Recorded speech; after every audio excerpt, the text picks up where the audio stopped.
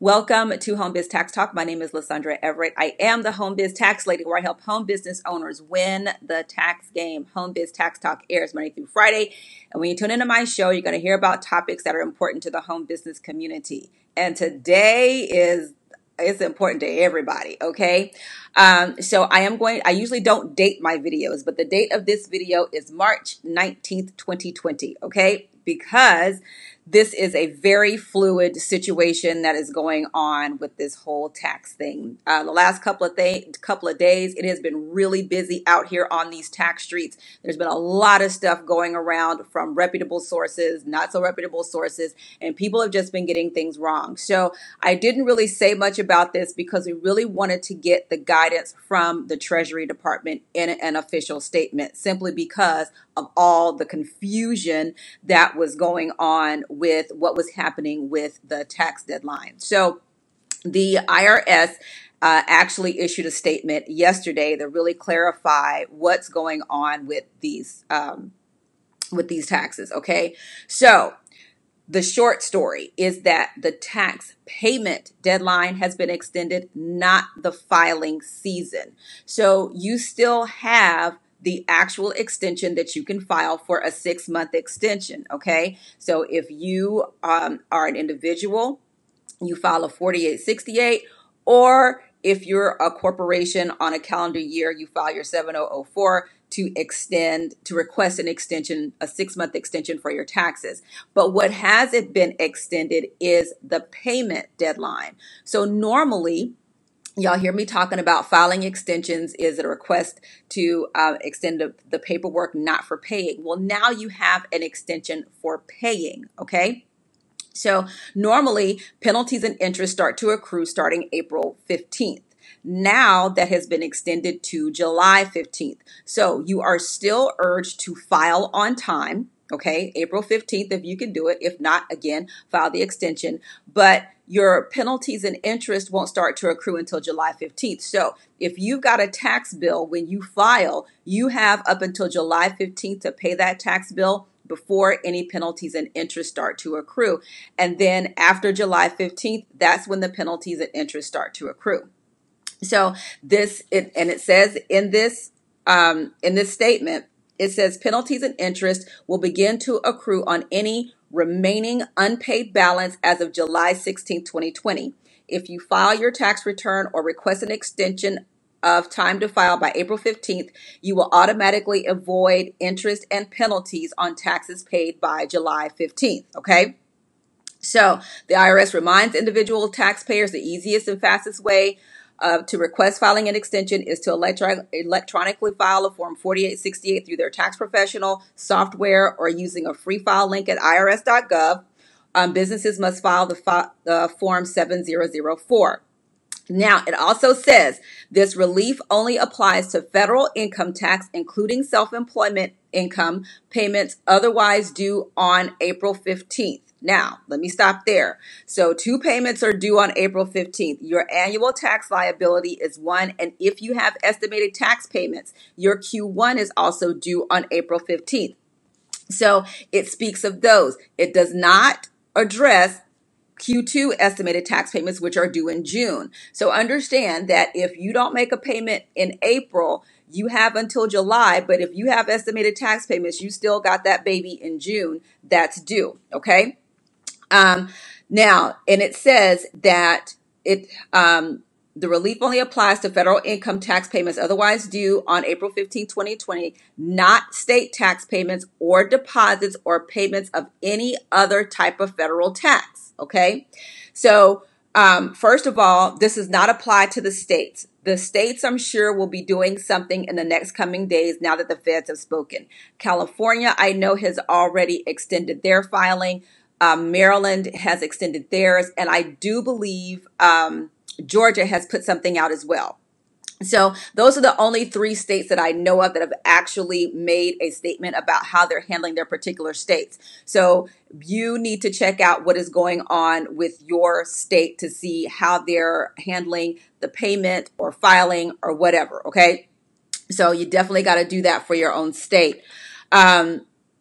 And it says state filing and payment deadlines vary and are not always on the same as federal filing deadlines, which is absolutely true. So you definitely got to check out your state agencies to see how they're handling their state returns, their state payments. They may just follow what the feds are doing. Who knows? Okay. So you've got to do that for your own individual state to get that information. So the other thing I will say is this, is that, I think collectively everybody needs to take a woosah and also give everybody a little bit of grace, not only for taxpayers, but also for tax professionals, because now tax professionals who are really trying to follow the CDC guidance and all of that, they're really having to make some adjustments to accommodate our clients. Okay.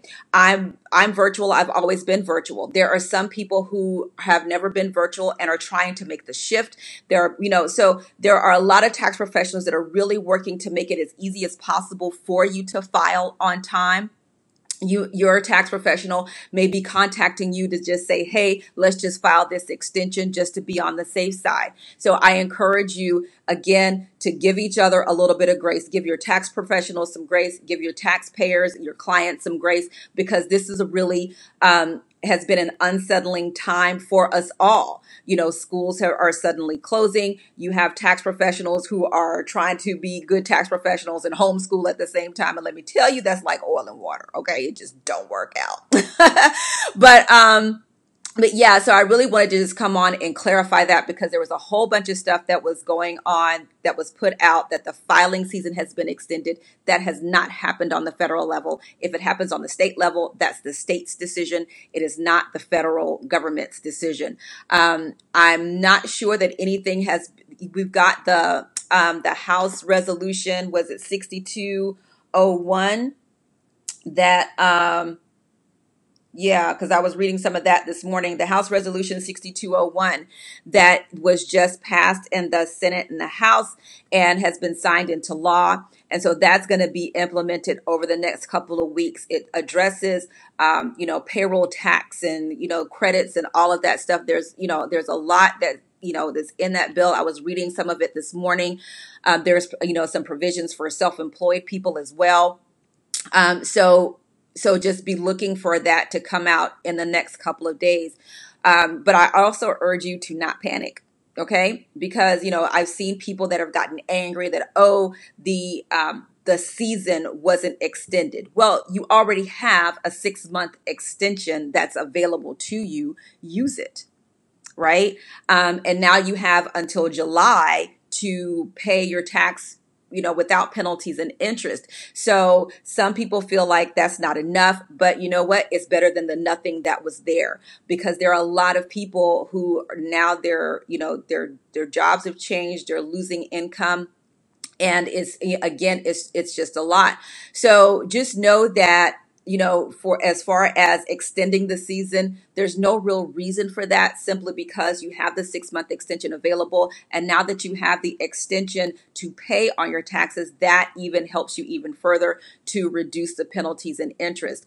Now, again, that doesn't address Q2 and any other payments that are due after April 15th.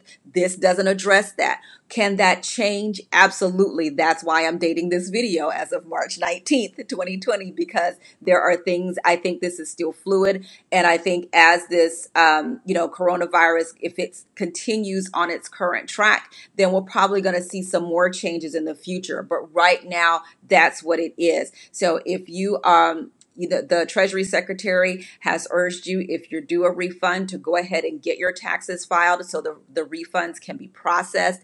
And if you owe, just know that, you still need to file by April 15th or file an extension, but you have until July 15th to pay that without any penalties or interest.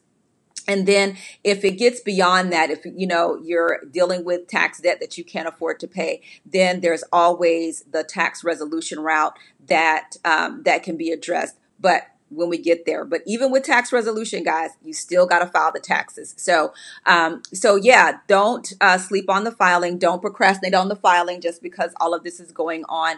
You have methods to get your taxes filed. You have virtual tax preparers. You have your own tax preparer that you may already have your tax professional tax professional that's really trying to make adjustments for you so that you can drop your paperwork off.